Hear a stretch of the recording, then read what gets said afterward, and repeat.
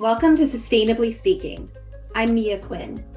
Today, we're sustainably speaking with Soydan Ozcan, a senior scientist at Oak Ridge National Lab, which is operated by the U.S. Department of Energy. In this episode, we'll explore how Oak Ridge is using industry partnerships to create solutions for hard-to-recycle products at the end of their useful lives, like old vehicles. Vehicles pose a challenge for recycling because, in addition to other materials like steel, they're made of durable plastics and composite materials. And those are crucial in manufacturing because they're lightweight and durable, allowing low carbon energy solutions like electric vehicles and wind turbines to exist. But finding a sustainable solution for how to recycle an old car will further our journey toward a circular future for all products. Also joining me today is my colleague, Gina Oliver. Gina is the Senior Director of Durable Markets at the ACC. Join us as we explore how Oak Ridge is teaming up with ACC to develop new ways to prevent these materials from going to waste. My name is Soydan Ozcan. I'm a senior material scientist at Oak Ridge National Laboratory. My job is to develop technology for the futures of sustainable manufacturing and transfer the technology to industry. And I also train, educate, and mentor junior scientists in sustainability. Oak Ridge National Laboratory, one of the 17 Department of Energy laboratory. We have over 5,000 people works here, scientists from different backgrounds. Some of us focused on basic energy science, some of us focused on applied energy science. So Oak Ridge National Lab is focusing on national challenges in many different areas, including sustainability. I came to Oak Ridge 2008, and it's been almost 14 years now. And Oak Ridge National Laboratory is one of the unique places that there is an opportunity to have a bigger impact in society. So I have been working in Oak Ridge in sustainability, but I had a chance and opportunity to work in many different areas. So working Oak Ridge is working together with the worldwide experts together in a very challenging projects. It's been a very rewarding for me. Soydan's been with Oak Ridge for over a decade and has witnessed how attitudes towards sustainability have shifted in science, engineering, and manufacturing. Even his own perspective on his work has evolved over the years, and he sees great opportunities in the future.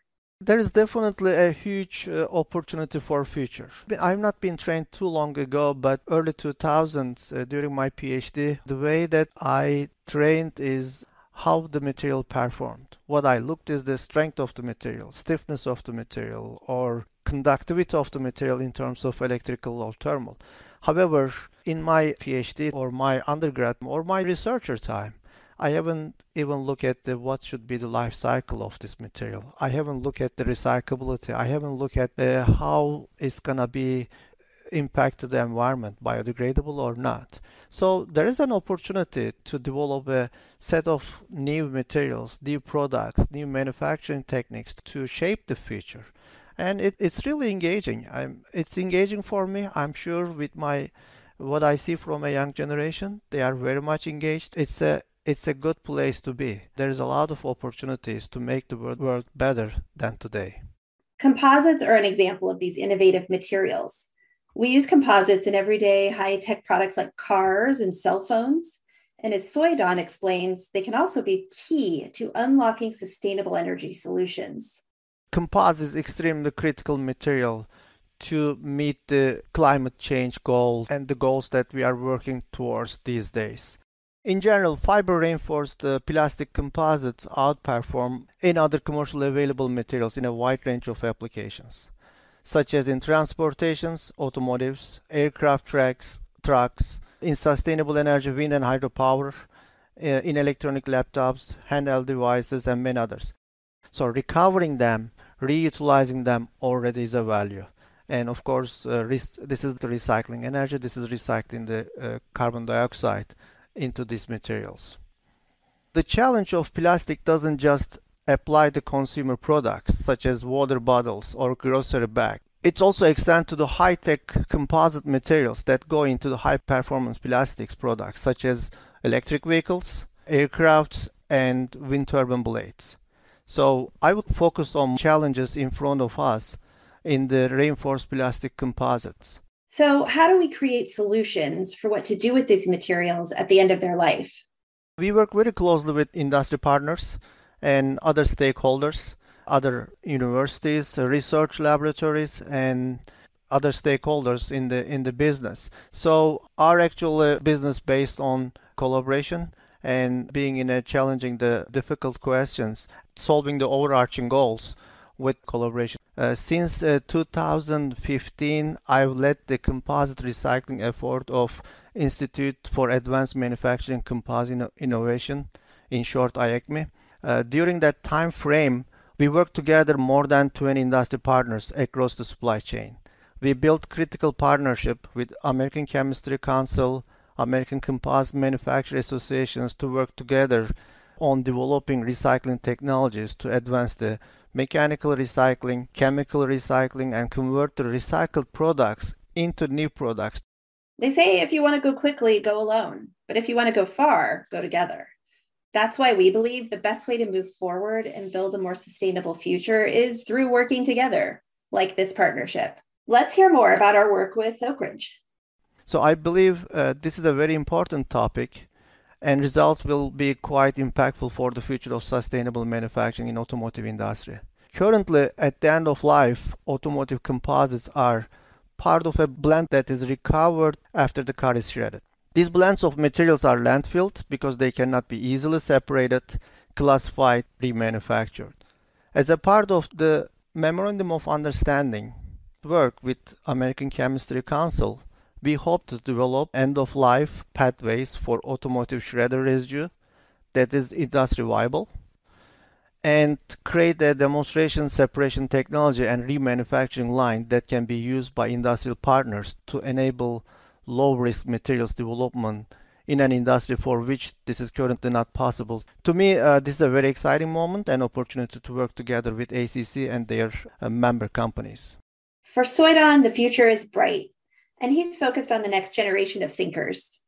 I have triplets daughters, and they are well aware of what's happening around the world, and they are at different generations. We are talking about the automotive recycling and with the agreement with the American Chemistry Council. I would say this, they have a different perspective than I do. Just take an example of the car. I would have a car. They don't care they have a car or not. I care about what type of leather in this car seat.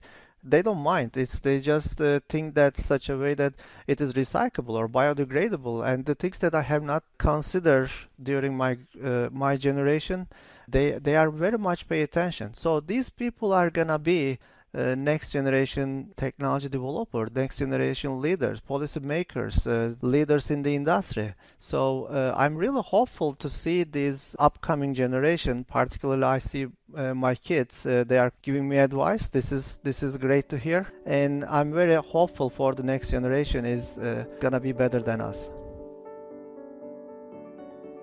Gina, thank you so much for joining us today on Sustainably Speaking. Thanks, Mia. It's great to be here. Thanks for having me. Let's talk about this partnership. The work we're doing with Oak Ridge National Lab is really amazing to develop these more sustainable end-of-life solutions. Like when a car's useful life ends, what do we do with it? So why is developing these solutions in this area so important? Well, it started as a discussion and a realization that we were seeing automakers, OEMs, and their major suppliers turning more and more towards sustainability initiatives, and recognizing that we wanted to be partners in sustainability with them. We did an automotive plastic circularity roadmap, ACC, with our members, and started that conversation proactively with the OEMs and said, we're here to help. We want to be part of this conversation. We want to actively engage in it and help create sustainable future for the automotive industry. As a result of that, this Oak Ridge partnership came about. We were talking to DOE, the Department of Energy, and we already had a relationship with Oak Ridge National Lab researchers through work we were doing in partnership with IACME, which is the Institute for Advanced Composite Manufacturing Innovation. and a recycling working group that we sat on within IACME. And we kind of started realizing there's a big opportunity here to bring in not just the traditional automotive value chain along with plastics and resin manufacturers and the plastics industry, but also for the first time, mechanical recyclers, advanced recyclers, collection facilities, sorting facilities, and automotive shredders, and really look at the problem holistically with the help of the experts at Oak Ridge National Lab and with the support of the Department of Energy and their Vehicle Technologies Office and their Advanced Manufacturing Office, create a solution for end of life and circularity for the entire auto industry, but definitely through the lens automotive plastics. And then overlay that template at the end of, let's say, our five-year partnership, which Soydan talks about, onto other industries. That's what we're really working toward as well.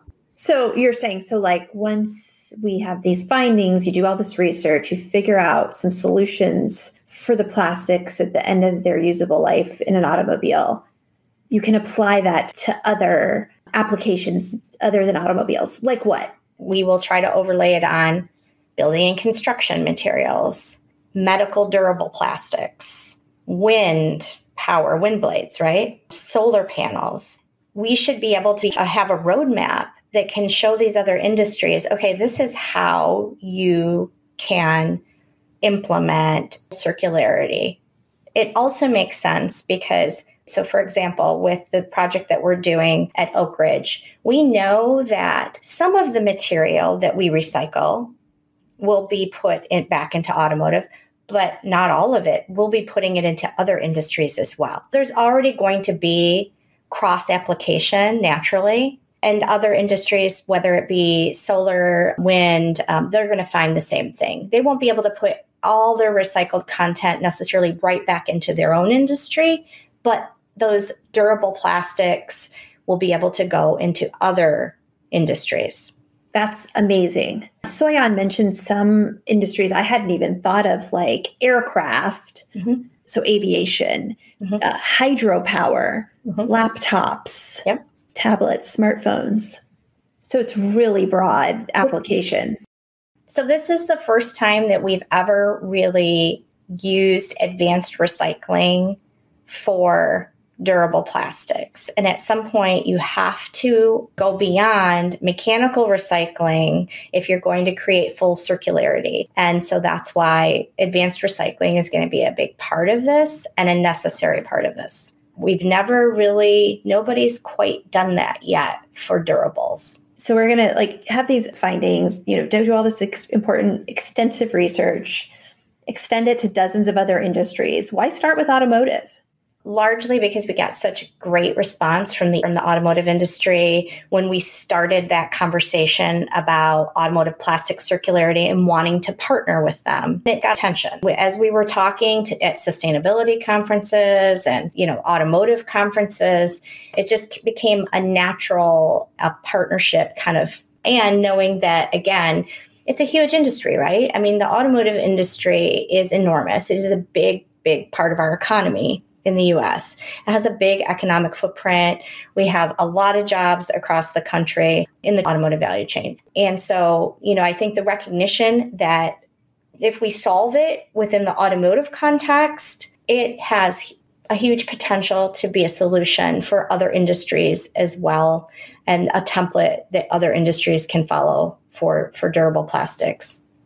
Let's shift back because you're our expert in automotives. Durable plastics used in automotives and other applications are just really essential in the fight against carbon emissions.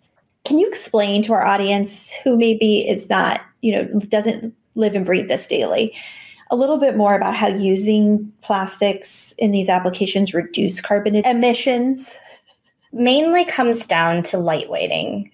Our materials are light and strong. I mean, we have a great strength to weight ratio for durable plastics. And because of that, automakers have turned to our materials time and time again to lightweight vehicles. It's becoming even more important now with advanced propulsion technologies to get even more weight out of the vehicle than you did with internal combustion engine vehicles, because the batteries and all of the technology that goes into advanced propulsion vehicles, not to mention all of the advanced safety features, they all add weight. That automated driver assist system that your car has, in order to get that great battery range, it all adds a tremendous amount of weight to the vehicle. Automakers need to, more than ever before, lightweight the vehicle, which of course, a lighter vehicle means less emissions. So it's a huge part in traditional and hybrid vehicles in reducing emissions.